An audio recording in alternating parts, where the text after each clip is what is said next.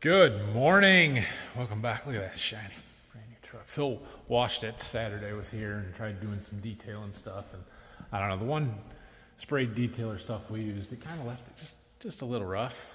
So I think we're going to hit it with our synthetic clay bar. This thing here works really well. I've done some on the side. Ooh, it's smooth. It's nice. So, yeah, get that truck out of here soon and keep working on some other equipment. I am going down to prep some more concrete. We're going to try and pour the rest of that driveway here probably Wednesday. I don't think we'll get to it tomorrow.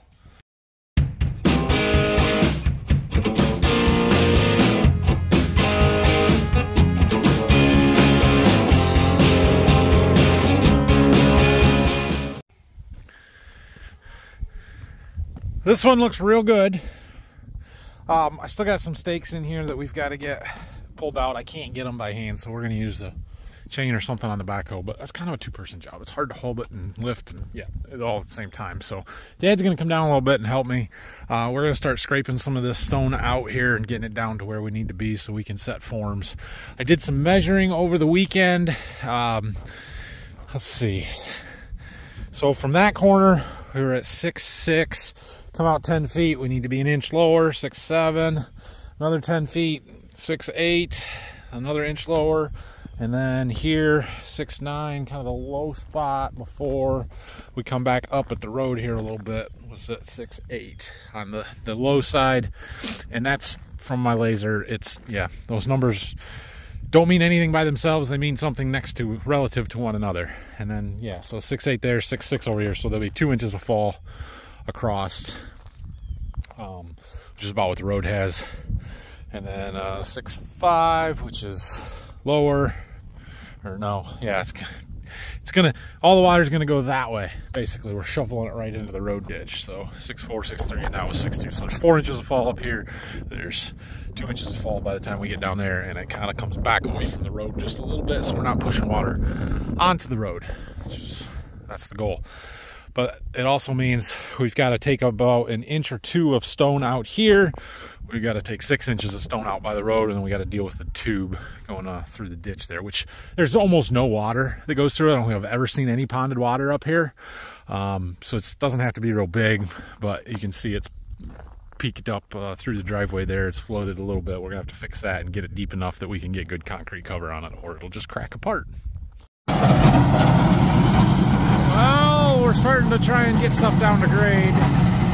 We're only an inch or inch and a half off until about that point. We're gonna have to take a bunch out by the road there, but up here it wasn't so bad, so we're trying to just backblade it a little bit. I already scooped a bunch out and put it in the trailer over here so we can try and save some of this stone. We also got to get some sod out of here, so Dad helped me. We went and got all these stakes out. This should come together fairly quickly, actually. Dad got the sod scraped out on this side since we kind of shifted the driveway over. Plus, we're a little wider than we were before. But this side was mostly in the grass, and I don't want to pour concrete on top of the grass, so we scraped that out. We're still just a little high in the center here. Backblading with the bucket isn't working no good, so he's going to use the backhoe to scratch it. Should be able to be a little bit more aggressive. Just pull that down into where we need to fill in now. So we got to come down an inch to an inch and a half there. And we got to come up 3 over here. Well, going that way, we're in pretty good shape here. That corner is really good. We're just a touch high right here, and we're a touch low up in that corner. So we need to bring some more fill in here, but that's where we scraped all that sod out, so we expect that. Going the other way is a bit of a mess at the moment. Dad just got my old tube pulled out from the road, so now we got to start getting it graded and figuring out what we got to put in there for a new tube. There was a dual wall 8 in there. Given that we're burying this one in concrete, we're going to go with something a little bit smaller, I think, and a little bit less thick, so it's not, I don't see so much height.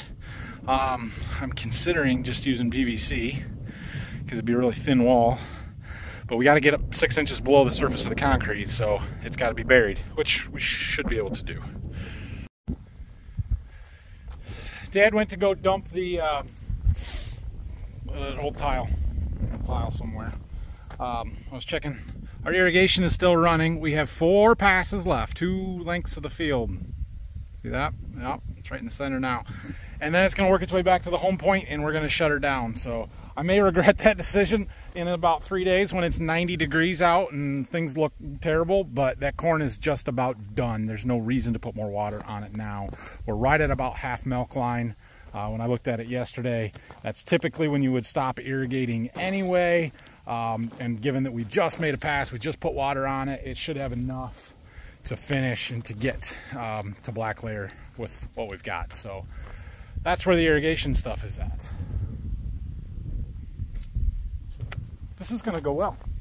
Hopefully we can get this framed up or you know, leveled up and the form's up today, and I don't think I'll be able to pour tomorrow afternoon. I doubt I'll be able to get help and concrete lined up that quick, but Wednesday morning should work. Well, we've made a little progress here. We've got forms up. We got the straight part of the driveway formed up, and we're working on the little flares out by the road here. We're not going to dig all of that berm out and the fill right along the road until closer to when we're ready to pour, because it's kind of a liability.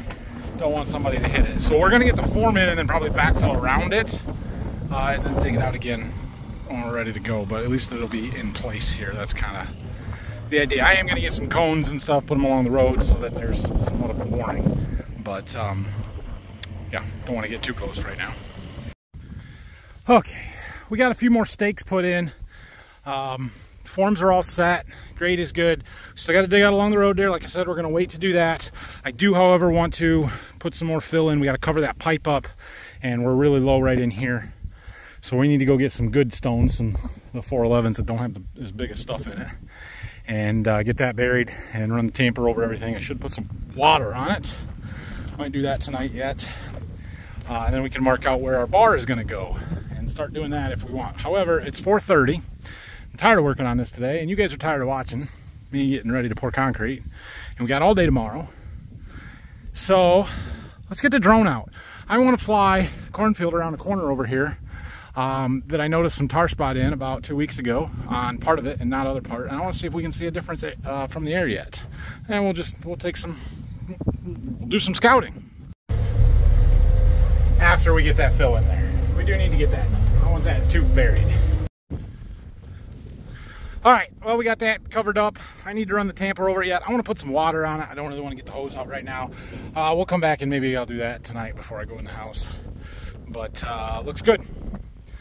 Looks really good. So we're gonna take this back. Take this back? Yeah, we'll take this back. And we're gonna get the gator. We're gonna go drive around a little bit. Dad's across the road disking some tie lines down, so we'll go check that out, see how they look. And we're gonna get the drone out, provided it has a charged battery, and see if we can go do some flying. I did get concrete lined up. It is going to be Wednesday that we're going to pour, so I'm trying to get help lined up now. This one's a little bit less than the last one. Won't really be much less work, but the last pour was 16 yards. This one's 14. It's a little bit shorter in length, so we'll get it done. Starting to see some differences in the bean variety maturities. That one right in front of us appears to be much earlier than its counterparts on either side. I wonder what it is. I have to go and look.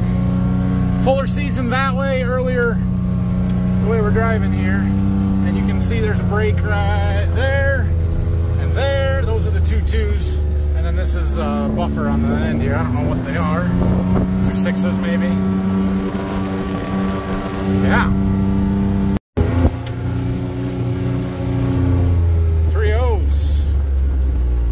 35s. Huh. That one's looked good all year. We do have a drone battery, so that's good. It's a touch windy today, but I don't think it's beyond the limits of the drone. So the Great Baker family pumpkin harvest started yesterday. We got pumpkins, lots and lots of pumpkins. So these are pie pumpkins, these are Jack B. Little pumpkins, these are jack-o'-lantern pumpkins. These are also jack-o'-lantern pumpkins. I don't know, they're a different kind. They're a little smaller, orange or whatever. There's also a bunch up by the house, and there's still some over there. We've got 2 different kinds of white pumpkins that you really can't tell the difference. Some of them are supposed to be smaller than others, and there is, but the big ones didn't get real big. I mean, that one there looks different than that one. Snowball versus something else, I don't know. And then we got some black ones over here that are supposed to be black. Those are kind of cool. And then we got the warty ones. They took a bunch of them. There was like 15 of them. We picked pumpkins for 2 hours yesterday, and we are not even half done, I wouldn't say. There's a ton more out here. We'll probably do some more tonight, I would assume. But yeah, we got to go basically all of that way. We got white ones out here yet. Look at them all. They're everywhere. There's a bunch over there. Some of them aren't quite ready, but we were getting some rot on some of the earlier ones, and these vines were all planted like 2 weeks or 3 weeks later than the first ones, so that's why we started mostly down there. Oh yeah, got these big ones here that we haven't picked any of yet. They're supposed to turn orange. That's what I was told. Oh, there's one that we didn't get picked up. There's some more littles. Got most of these. There's a black one. Oh, those are pie pumpkins that haven't turned orange yet. Yep, we got some of those out here yet. There's some more little ones. There's some what's the word I'm looking for here? Oh, butternut squash out here. Yeah, we gotta get those. See that one there rotted. That's what we were trying to get ahead of, the rot. These look good. They're still growing. More butternut squash. This is where the big ones were. They're pretty well gone. Those ones. A couple watermelons down there. A couple of muskmelons still growing. All kinds of stuff. This got a little weedy in this end. My wife's flowers look nice. She did a good job. Well, before we fly, actually, maybe out here's a good spot to launch from. Nice, clear, level pad, but thought I'd watch, see what Dad's doing. He's disking tile lines down, trying to level them up a little bit. Surprised he's using the packer. We usually drop that in the fall and just run the disc by itself. It's good. One more down at least. Problem with tile in fields like this is that they settle, and it'll be 2 or 3 years before we get them kind of worked out where we don't feel them driving across them anymore, especially these being kind of across the rows. Right where he's at here is on an angle, but over there they run perpendicular to the rows. It's a real pain in the butt. So anyway, that's good. He's doing that. Let's put the drone up. All right, let's take the drone up here and you'll see all of our tile lines from our big tile project earlier this summer. We're gonna fly over here and fly around Dad working in the disc, and you'll be able to see kind of the job he's doing, knocking those tile lines down, just kind of breaking up big chunks. He's just driving next to the lines, hanging the wing out there. Yeah, breaking up the clods, leveling stuff off a little bit. We'll have to go over these again. We're going to run the disc ripper through this whole field later this fall, but this is just kind of trying to help get them a little bit smoother so when we do have to drive across them, they're not quite so bad. Seems to be doing a pretty darn good job. We are very, very dry right now, so a little dusty. And now we're going to fly over towards the other side of this field, where we have some more tile lines, but also these dark green beans up here in front of us. Those are my double crop beans. That's where we finished planting double crop beans, that we just kind of threw every variety and open plot bag and stuff that we had in the planter and went and planted them out. They've looked really, really good, but you can see how dark green they are. That's definitely due to the late planting. The beans across the road, you can see, are started to turn more yellow. The beans right next door, I have no idea what maturity those are. They're not our beans, but they're almost all yellow at this point. So, but the double crop beans look good. They're coming around. Now we're going to fly across this guy's trees and beans over to this cornfield on the other side of the woods over here. And we got some pretty interesting stuff happening over here. You'll notice the strips. This is the high management versus standard practice plot. So we actually have 3 different varieties in this field, all of it to the right, and then the strip on the left in the perimeter is the 110 day, and then the alternating strips here. So the strips that are a little bit greener there are 105 day. Everything in between that's a little bit shorter corn is 103 day. But Look at the left versus right side of those strips and notice how there's more green on the left than the right. Well, the right is our untreated. It's the stuff that has not gotten any fungicide. It's where I found tar spot 2 to 3 weeks ago. And if you look real close right in the center, it's sort of hard to see here, but right underneath the drone right now, you can kind of see a split in that one strip. That's the split in the high management standard practice plots. So we're spinning around here and it's basically center of the screen right in front of us. The differences out here are stark, and we're going to go walk it here in a little bit after this drone video is over and show you a little bit more. But it was really, really interesting to see how much that stood out when I was flying the drone over it. So, and then you can see the green on the ends there. That's, well, there's a wet spot there that was a little bit later, but that's the 110 day on the outside. So, all right, now we're flying back over towards my house. This is the plot field up ahead of us. That is all varietal differences out there. We've got fuller season corn on the left side, and then we got some earlier stuff through some of the strip trials, and then the varieties are in the back. You can see those 2 strips that stand way out from way back here. That's the 112 days. And then through the center, there's some that are more or less green or yellow at this point. There's also a little pocket there kind of right in the middle of the screen right now. That's actually raccoon damage in one of the 101 day hybrids, I believe. Look at the bean plot. You can see the fuller season beans are a little bit greener except for that one strip through there, but really starting to see some differences in them. And there's the concrete project. And now we're flying back to our tie lines. Quick look at the farm as we head over. But heading back over to where I'm sitting in the gator, right at the point of those tile lines over there. So pretty interesting what you can see from the air sometimes. Now, let's go take a look. Oh, we're going to have to go look at that corn. That was a drastic difference. So you probably saw, and I probably did a voiceover to walk you through this because that's my plan at the moment. Or maybe I didn't, I don't know. But there's a big difference between that corn from where we sprayed and where we didn't. So we're going to go ground truth it. So this is that field that we just flew the drone over. It's the high management standard practice field. Oh, you know what else is out here? We've got our emergence flagging trial out here that it's about time to pull those ears. We'll get to it. But anyway, the standard practice side of this plot did not get sprayed with any fungicide. And the corn is about dead. Of course, this corn's about dead here too. So now this was the first day we planted corn. It should be about done. But let's get out here and take a look. There's our flag. So this is the split. This is directly in the middle of the 103 day. It's the one that looked shorter in that video, which I know it's hard to tell, but it's kind of the rows that were in the middle of the ones that stood out. Does that make sense? So if we count over 12, 1, 2, 3, 4, 5, 6, 7, 8, 9, 10, 11, 12, you can see the height difference just right here.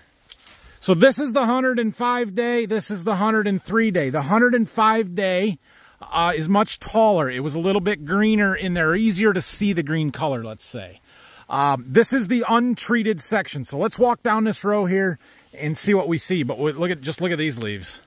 Look at the tar spot just covering it. That's why this is dead. And so we're gonna walk out here. It's all brown because there's no green left. You can see it. This is the strip that was just brown as brown in the drone video. And there's a little green, but not much. There's not much left. Either side. 103 day, full of tar spot. 105 day, full of tar spot. Now this came in pretty late, right? It was very late coming in, but that's why we spray. Because we get tar spot bad. Yep, she's dead. You can walk out here farther. You can see these leaves. Absolutely coated. Brown. There's nothing left out here. Let's look at some ears. It's not terrible. It's not a terrible ear. This is the 105 day. We're going to break her in half and take a look, but it filled out pretty well. I can feel the moisture on it. It's not as wet as some of the corn ears I felt over the last couple of weeks, but you can feel it drying down. We've got pretty decent kernel depth, but notice the absence of a milk line, or maybe just a tiny little bit right at the tip of those kernels. Corn is basically mature. Let's see if we got a black layer. So on this kernel at least, there's not a black layer there yet. Focus. But it's close. Yeah. It's very close to black layer. Within a day or two, I would say this corn is totally done. Okay, now the 103 day over here, let's look at this. Same thing, it's dead. There's no green left, or dried up green. And when you see this dried up, where it's dry, but it's still got its chlorophyll in it, that means it died a little prematurely. Tar spot. Yeah, how do these ears look? They're still mostly upright, which is a good thing, but now that it's done, they can hang down. Again, not bad. I wouldn't call it anything special, but again, this is the standard. This is not any treated, no fungicides, no additional nitrogen, none of that stuff, or fertilizers, foliars, any of it. So, yeah, doesn't look terrible. One thing to note that I do literally like is these ears are nice and loose husks, very open. That's going to help this corn dry down faster and prevent ear mold. That's a good thing. Again, really good kernel depth. We got nice rows around, tiny little cob in there, no milk line. Let's see if we got a black layer in here. Right there, you see it? That little black spot on the tip of the kernel when we break the end off. See, it's stuck in my fingernail. When you got that little black layer, that's basically the kernel sealing itself off. No more nutrients can get into those kernels from the stalk, from the plant. Even if it was still alive, it's done. There's as much dry material in this as possible. Now it's just a matter of drying it down to harvest moisture. This corn, this 103 day, will be ready for harvest within 2 weeks. Now, this is the dead strip, and the rest of the field got sprayed with fungicide and is not that way. So I doubt we're into this corn in 2 weeks, but this particular strip would be ready. Goodness gracious, look at these ears on the end. So one thing to note, the outside rounds around here, it's a different hybrid. It's 110 day. It did get sprayed with a fungicide. Notice how green it is. And you get a few plants right here on the end that are still green. Yeah, they probably caught some of that fungicide drift, but it doesn't take long before they're just dead. And this does have a ton of tar spot in it, but it came even later than the stuff out here, and it kept it alive. But my goodness, look at these ears. Which one do you want? I mean, I cannot tell you how much difference there is in the size of those ears. But you can see it. It's amazing. 110 day. That's a really good corn. So we're back at our flag. We're going to walk in another 12 rows the other way. So we'll be on that same split, but in the treated section this time. Okay. Now this corn's not green as grass and just, you know, still thriving, but we've got a lot more green tissue. We've got our 105 day over here. Actually, I think I'm off a row. I think it's right here. 105 day here, 103 day here. So we're backwards, although I may be holding the camera the opposite direction for you guys. Whatever. Anyway, just look how much better our leaves look. Is there tar spot in it? Yeah. But it's not nearly as much. Not nearly as much. Even over here in the 103 day, it's there, but we held it off. And this corn's going to be better because of it. I'm sure of it. It's amazing how big of a difference that makes. It would have been interesting to see what a second application would have done. But I don't have a drone sprayer yet. So these are both 105 day. This one is the untreated, the one that I pulled a little bit ago, and this is the one that I just pulled from right here in the treated section. Bigger, longer, even if I hold them the same bottom. It's longer, it's girthier. I don't know if you can see that. Let me break them in half and you will be able to. But there's definitely more bushels there. How many more? I don't know. We'll find out when we run a combine. I can't barely hold it, but that's the difference. Untreated, treated. Now let's look at the top halves. Oh yeah, beautiful. Okay, so this is our untreated. Remember, we got no milk line. Wasn't quite black layered, but very close. I can just about put my fingers all the way around that. here's the treated, and we do still have a milk line. Not a lot, but it's still there. 20, 25%. I'm farther from getting my fingers around that one. There's definitely a difference. Our fungicide paid off big time. Our foliars may have paid off big time. I'm happy with it. We have much more of the treated corn and our general acres, or at least most of that program, than we do stuff that we didn't do any fungicide or anything extra on. So it's good.